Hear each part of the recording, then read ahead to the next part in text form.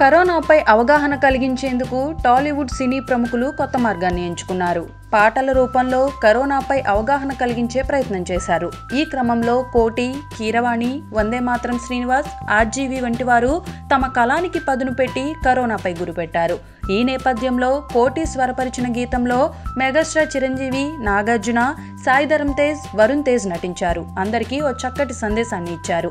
ఇక ఈ పాటను ప్రధాని నరేంద్ర మోడీ మెచ్చుకున్నారు. కరోనాపై అవగాహన కలిగించేందుకు చేసిన ప్రయత్నాన్ని ప్రశంసించారు.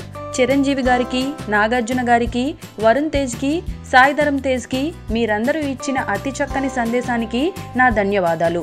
అందరం మన ఇళ్లల్లోనే ఉందాం, అందరం సామాజిక దూరం పాటిద్దాం, కరోనా వైరస్ పై విజయం సాధిద్దామని మోదీ తెలుగులో ట్వీట్ చేశారు.